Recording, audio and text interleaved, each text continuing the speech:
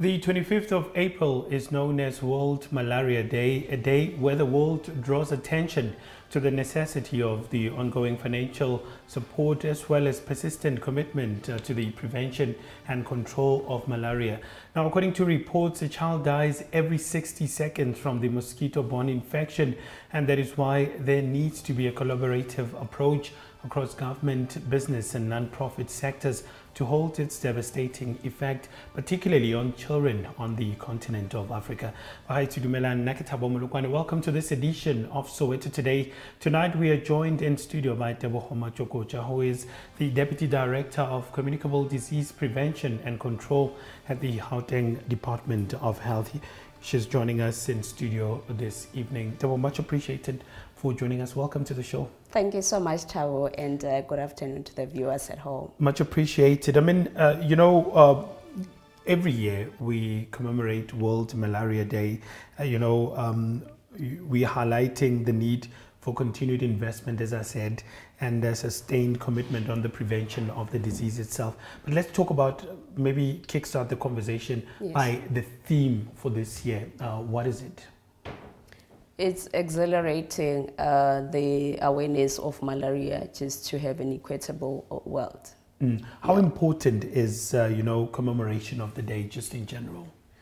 This is a very important time for us, especially for a non-endemic area like Gauteng province, which is regarded as a province which does not have a parasite or mosquito that lays this malaria. So each and every year we make use that during this time we make a lot of noise as we can, especially in the communities. So we are having awareness that are happening in the communities, especially the hotspot areas and in hospitals as well, just to create awareness. And we're also training our clinicians, capacitating them, because in Gauteng you might miss the cases because it's not endemic for malaria. Yeah. So normally, what would be the symptoms to, look for? We know it's a province like, as you said, like Gauteng province. It's not the same as Mpumalanga and Limpopo provinces. But for an ordinary South African, an ordinary Sowetan, what would be the symptoms of malaria? Unfortunately, Tabone, most of these signs and symptoms, they are differential. They are like other diseases. So if you have a flu-like symptoms, like chills, you're coughing, you've got, sometimes you have some diarrhea, you are shaking, you need to go to the nearest facility. But the trick here is, because sometimes the disease can be missed, because it can be confused with other diseases, communicable diseases, you need to be upfront and also disclose your travel history, which is very quite important for us, so that treatments is initiated quite early. But, I'm interested in that one. I mean, people travel to different provinces and stuff. Is it a challenge for the health sector in terms of people disclosing, or they just confuse, as you said, they confuse the, this as something else, maybe as just an ordinary flu? We have a very serious challenge in terms of people disclosing, because majority of our cases are imported, as you might know, that we are receiving cases from other SADC countries, such as Mozambique, Zimbabwe. So when they reach our health facilities, it's difficult for them to disclose, basically, if they've went home, where did they travel. Sometimes people are very scared of being deported. So we are not getting really where people are from. Sometimes treatment is a bit delayed because of those complications.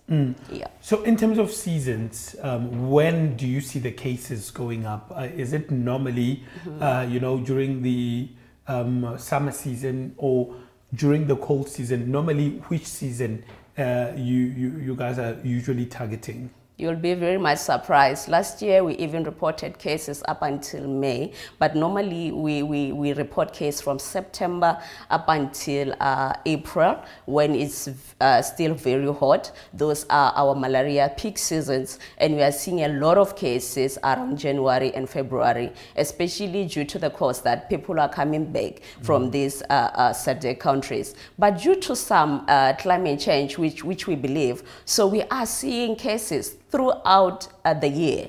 Actually, it's just that we have some peak seasons where we are seeing, but last year we did have a peak season. Even in May, we were still seeing a lot of people or patients come into the facilities due to malaria. So malaria, does it affect everyone, or it is on just the older people? Maybe, I mean, how do we? Is it everyone who can contract malaria? Everyone can contract it, but we do have high-risk groups, such as pregnant women, people living with HIV, children under the age of 5 years, and elderly. So those are the critical ones. So once they get malaria, the chances of them surviving from it is quite scarce.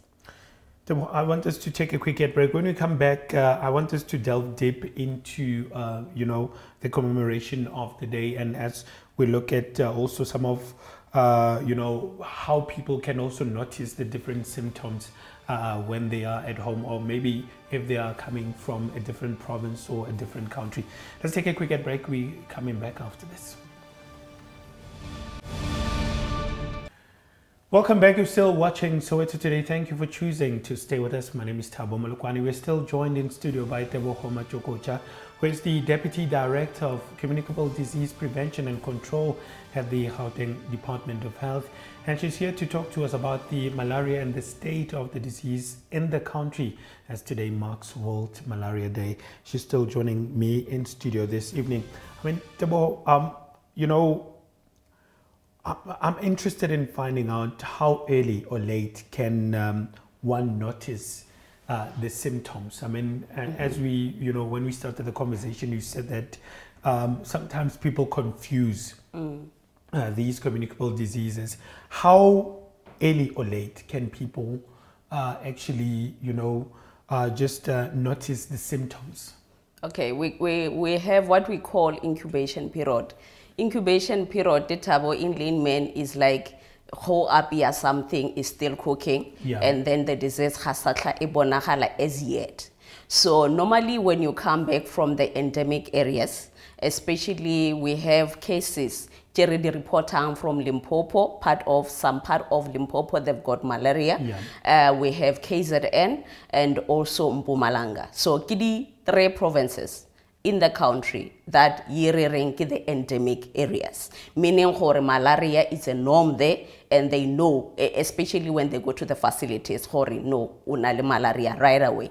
So signs and symptoms each year for 7 days, but normally from 10 to 14 days, that's when someone atomaho woncha those kind of fever, nkarwa hotlola, wa shaker, 10 to 14 days, that's the max. So malaria, for instance, is it yachelalana? I mean, if a person is coming from another province or another country, I mean, these countries in the SADC region, you can come via taxi to the country. So is it transmittable, or can a person maybe in a taxi telomu, for instance, or normally how does it? Okay. Malaria is an affair ge ulumile ke monang. And monang wa gona is called a female mosquito known as Anopheles. Ke mosquito omi one o ulumang batho and then wa batshela ka malaria. So malaria re kry from the mosquito, mara from human to human. It has never been proven gore nanka tshela thabo ka malaria. No. But what happens is majority of the cases, or some of the cases, Jerry reportang Gauteng, we call them Odyssean malaria, meaning hore ditlile ka taxi, it got from Limpopo or it got from Mozambique, moto aichechika mo baking anawe, aba a travel ali that mosquito. So the mosquito, moba bulang hona, most of the Odyssean malaria cases in Gauteng, the houses close by the main roads. Then then that mosquito can escape. Those are the some of the cases. It's interesting. I've never heard of it. It's new information. Yes. So currently now, what is the state? I mean, you spoke about 3 provinces that are malaria prone. So what is the general state of malaria in this country? Are we in a crisis mode, or we still in a phase that we are able to manage it?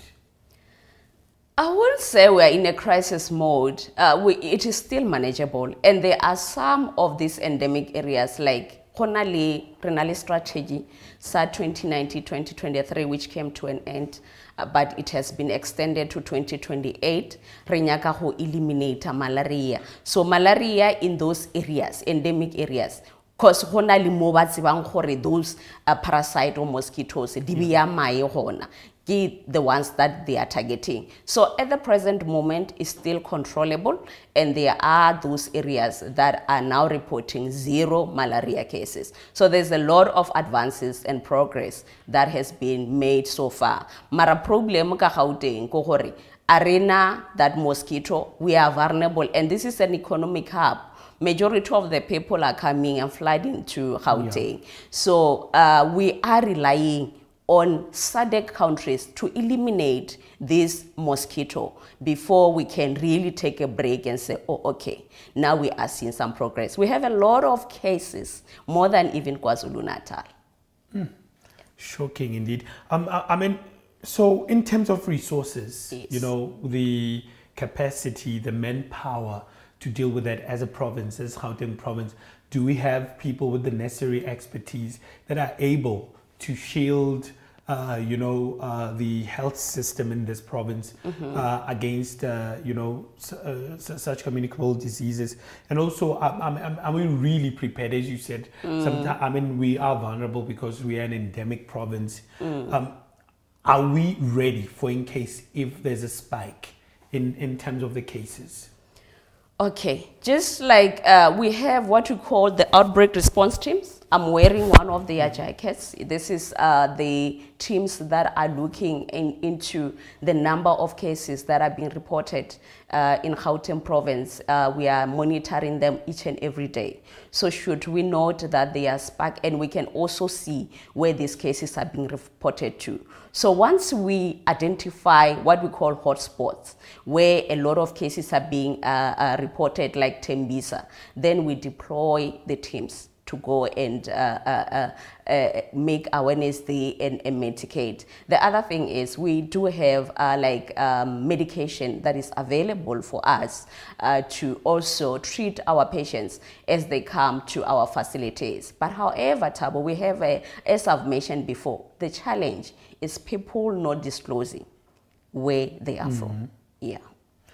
Let me apologize to the viewers there because you touched the mic and it made a bit of sound there. Apologies for that sound.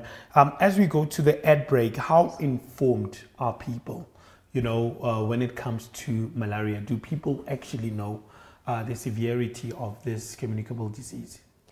I don't think our people, they do understand the severity of our disease. For instance, today we're supposed to be commemorating malaria at one of our districts in Tshwane.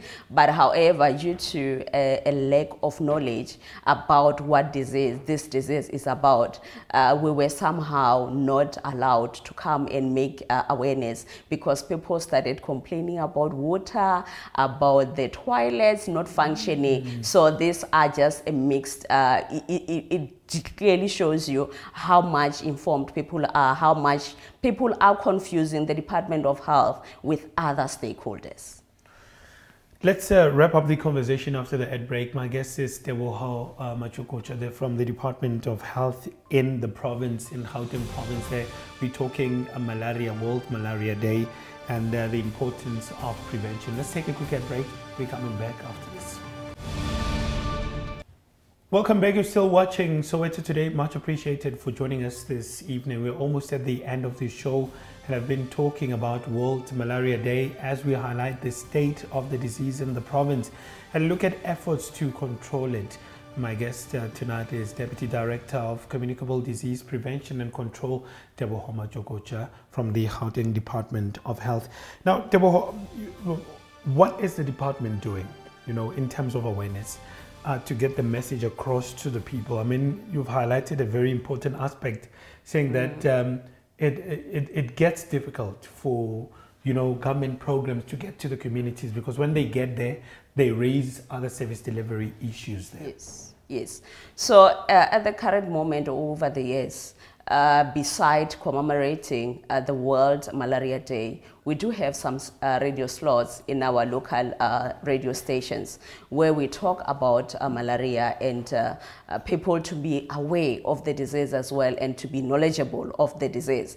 And also we went to further as the department, because we can see that there's a gap when we try to reach our immigrants, especially the Mozambicans, because majority of our cases are coming from Mozambique. So when we try to reach them, we identify that there's a language barrier. So we then partners with Doctors Without Borders for them to translate our IEC materials, our posters, into Portuguese. So we are trying our level best to reach a bigger audience and to those people that are coming from SADC countries, also to be made aware of what is available for them, what kind of preventative measures they can take before, especially when they are going home. Because we have what we call a chemoprophylaxis, which is a doxycycline, available more the public clinic in Charina Kamuka Little Hospital. So if you travel to the endemic area, you must disclose how long you're going to stay there, because they must give you that medication. So 2 days before Uzena into what we call endemic areas, and you must be very consistent, tab. So take the medication while you are there, take that on daily basis, and when you come back, you still continue taking the medication for 30 days. But we do have another one, which is Maletech. I think you've seen them, Mozitech. So Mozitechs are coming at a fee, so you can't find them at our public facilities. You need to go to some pharmacies for you to get that, or private institutions. So 2 days before you enter, while you are there, 7 days after you come back. However, people must take note, doxycycline is not eligible for pregnant women and children under the age of 8 years. So normally we discourage people who are pregnant and children to go to these endemic areas. But because and then if Limpopo,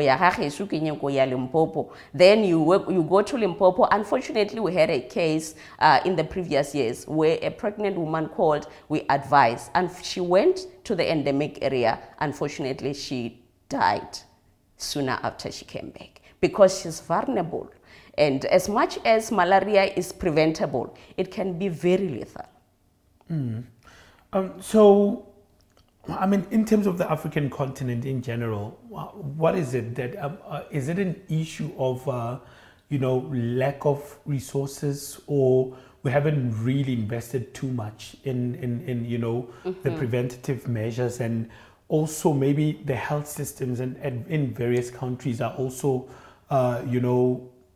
they are not really well equipped to deal with this. Hence, we are seeing, because you can travel to other countries, maybe in Asia, and there's less compared to the African continent. And it makes us, when you travel to other countries, victimized, if I may put it that way, by other countries.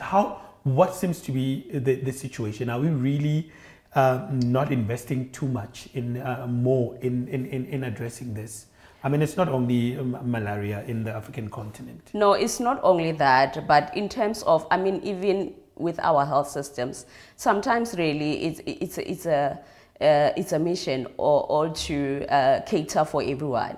But at the same time, we do have stakeholders that comes on board to try to fight this disease. For instance, in those SADC countries, they do have funding from WHO, CDC, funding them, and also South Africa, because I know they have elimination aid. So they're trying to fight for this disease. Hence, those SADC areas keep on never being qualified to have a vaccine. We don't have vaccine in South Africa, but those countries, they are prioritizing them because they are seeing a high number of cases. countries, they're giving them vaccines. Yeah. Just lastly, before I let you go, so where can people find information? Is there, information in various health facilities on the website of the department if people want to read more about it, or maybe a number or a website where people can go to? We have on our website, yes, you can get those kind of information. Also on our Facebook, I know that they are very much active on Facebook, the Twitter for Gauteng Department of Health, you can get those information. Even in our facilities, you are able to get those. And also on the NICD website is where you can get this kind of information. For people, is there for people to read and empower themselves about this disease. Just lastly, Tebogo, in brief, yes. What would be the advice that you can give to people that would want to travel, outside the province, outside the country? What would be the message from Gauteng Department of Health? From Gauteng Department of Health, we want to stress, Tabo, I just want to bring and also to inform people that last year we reported 1,339 cases and 16 people died from malaria. So as the department, we are urging people who are traveling to the endemic areas to please do seek medical attention, like go to our facilities, inquire about the chemoprophylaxis that are available at our facilities, so that when you get into those areas, at least you've got some kind of protection. And when they come back, we are also encouraging them that when you went to those endemic areas, if you are not feeling well, seek medical attention immediately. No one should die of malaria, but because people are presenting very late in the health facilities, we end up losing so many lives each and every year. Tebogo, much appreciated, very insightful indeed, and I hope that people would adhere to the messages and they will visit the health facilities to get the necessary help. Much appreciated for coming in. Thank you so much, Tabo. That was Tebogo Matjokotja, who is the Deputy Director at Communicable Disease Prevention and Control at the Gauteng Department of Health, educating us about malaria and the state of the disease, particularly in the province of Gauteng, as the world commemorates the illness today in an effort to control and ultimately eradicate it. Well, that's how we wrap up today's episode of Soweto Today. Remember, we love hearing from you, so please feel free to talk to us about this episode. Send us an email at sowetotoday@sowetotv.co.za. Alternatively, you can call us or WhatsApp us at 0815318857. Bye, from myself and the rest of the team. Good night and thank you for watching.